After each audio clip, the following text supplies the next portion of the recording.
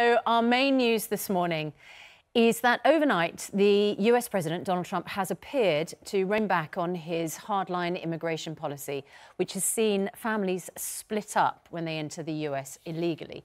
He tweeted, "We want heart and security in America," and called the current laws obsolete and nasty. Mr. Trump also reportedly told Republicans his daughter Ivanka had warned him that images of children being separated from their families at the border were, in her words, not good, which is perhaps the understatement of the year. Our correspondent Kevin McAleese is in Washington. Kevin, it's been a massively contentious issue, this. And Donald Trump appears, from his tweeting overnight, to be beginning to realise perhaps just what a bad optic this is for him and his administration.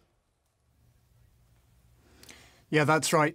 Donald Trump went the short distance from the White House up to Capitol Hill to huddle with Republicans.